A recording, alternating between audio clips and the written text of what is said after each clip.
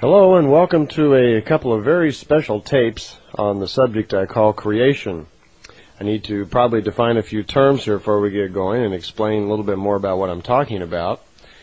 Here on Earth we look up at the stars and peer out in the sky and so forth and wonder where we may have come from, how we got here, is there any meaning to our life? We search through different belief structures, religions, philosophies and so forth, trying to answer the big questions in our life. Because we really have no factual knowledge exactly where we came from and what's going on in the universe. So far, technically, we've been unable to get off our planet.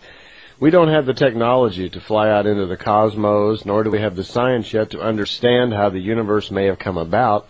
And if there is any logic to the universe, what exactly is it? You see, it's the logic of what the universe is actually doing is where the explanation of the planets and the life forms actually come from. It is the task, you might say, of our modern day religions and belief structures to try to explain what the universe is doing, to try to explain the meaning of our lives. Scientists are also doing this. Every day they're working on unraveling the mysteries of the universe.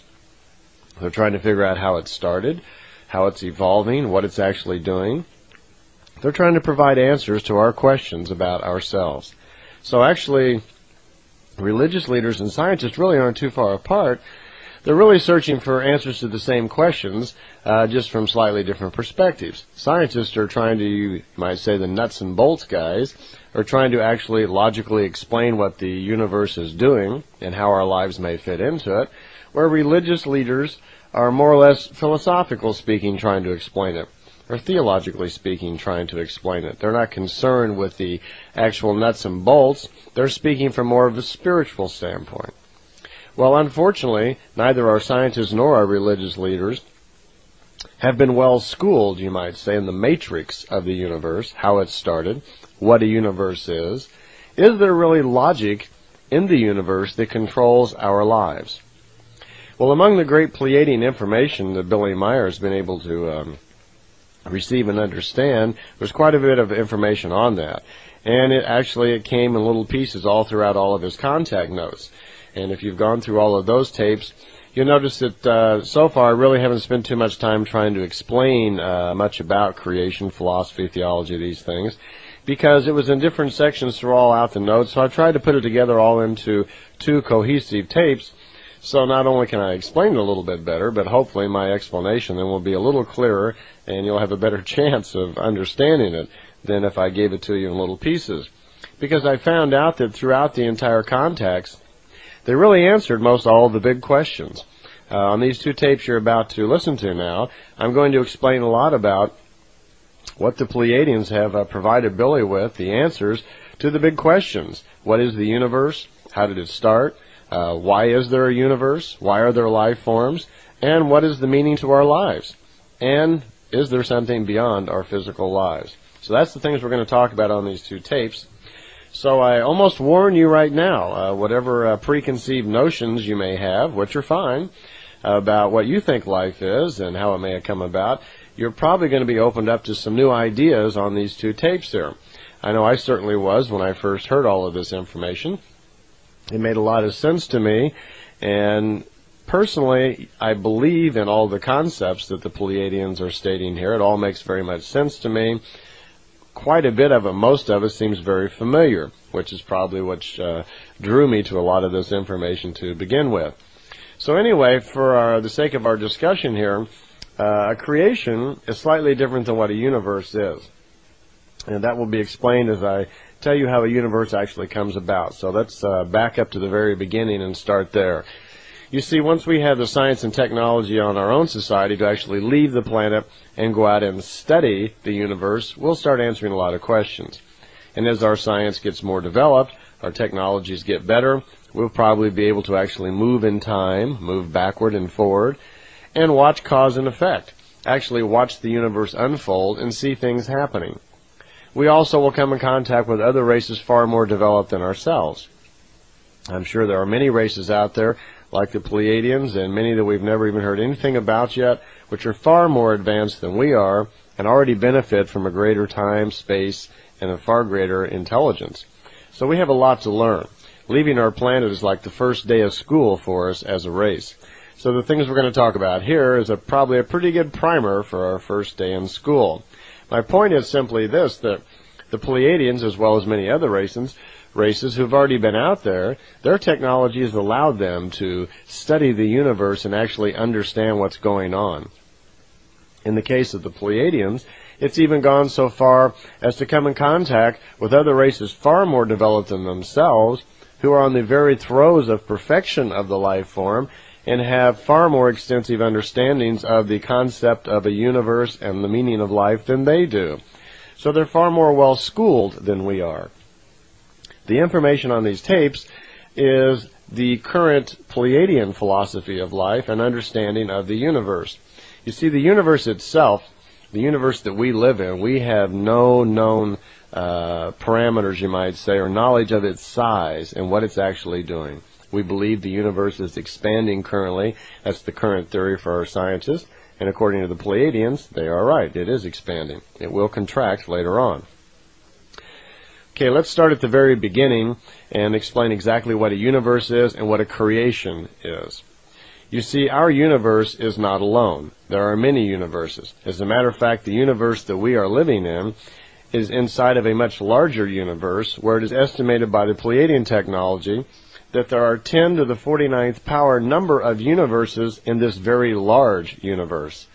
10 to the 49th power means if you took a pencil and sat down and made a 1 and then put 49 zeros out, that's the size of the number.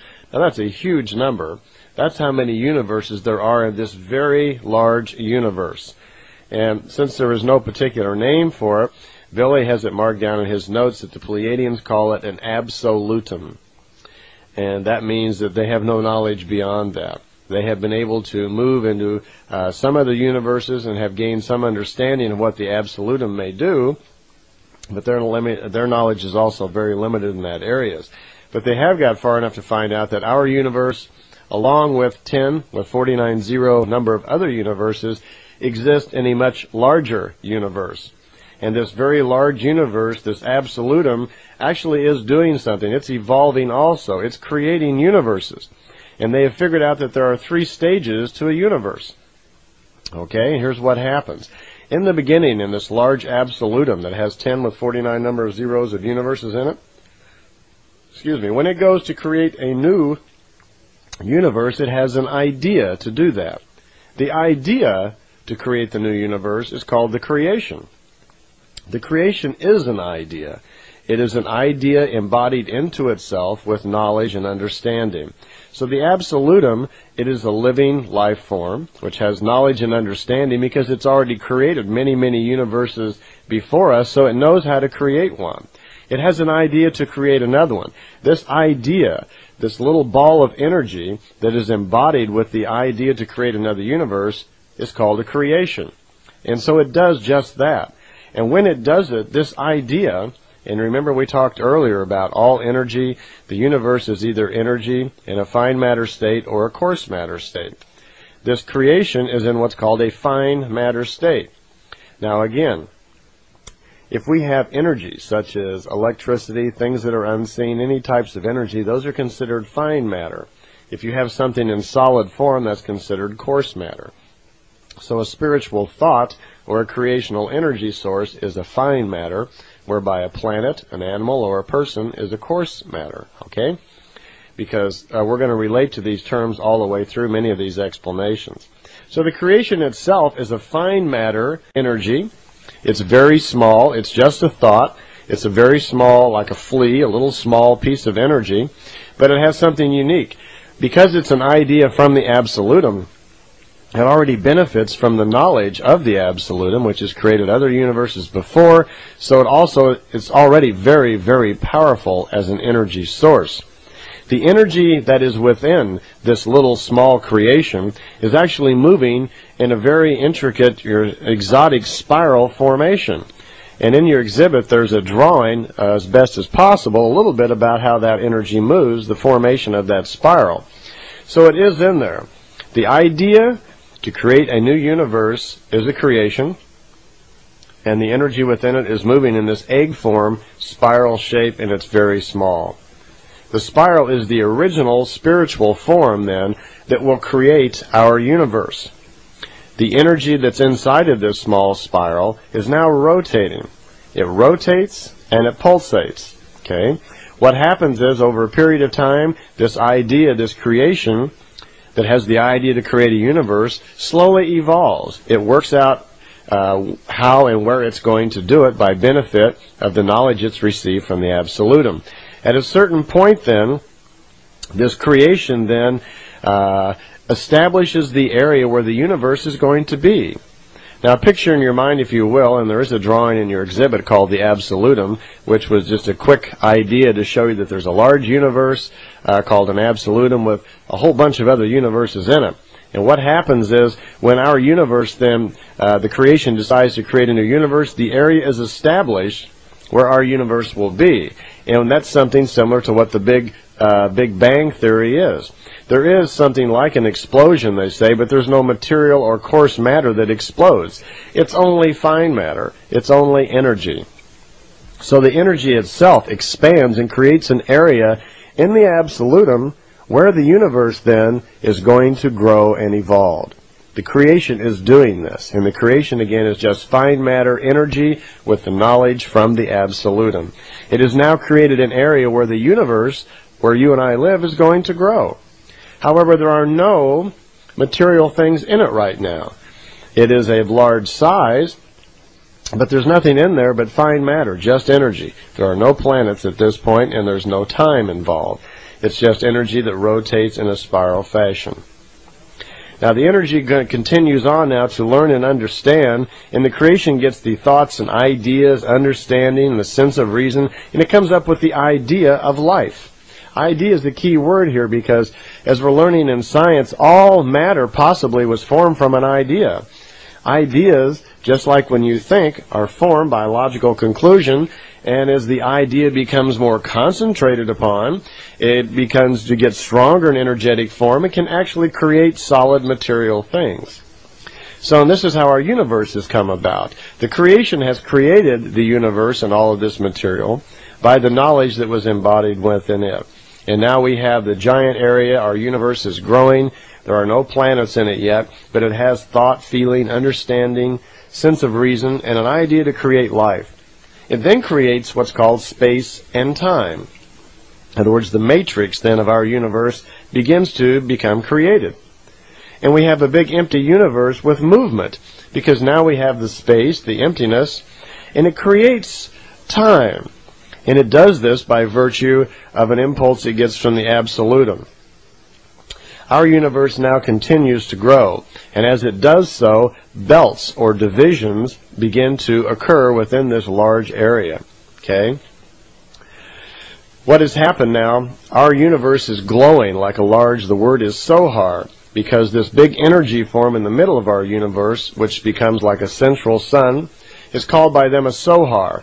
And what it is a concentrated form of the knowledge of creation embedded into our universe. All of this knowledge that is growing on how to evolve a universe is in this central sun area. That is called the sohar. It's like a bright light. And as our universe then continues to grow and expand, it will form belts, looking similar to like a tree trunk. And if you look at the exhibit there, you'll see that there are a certain number of belts, 7 of them all together, is how our universe then separates. As time goes by and creation continues to use its knowledge and so forth and understanding to create this universe, slowly those belts start manifesting at different levels of evolution. And the third belt in is called the material belt, as you can see on the diagram. The outer belt is called the push belt, which separates it from the other universes.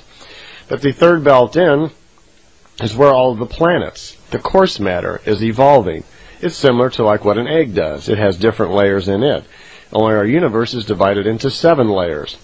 It is establishing already that there are 7 levels, 7 different types of energy in our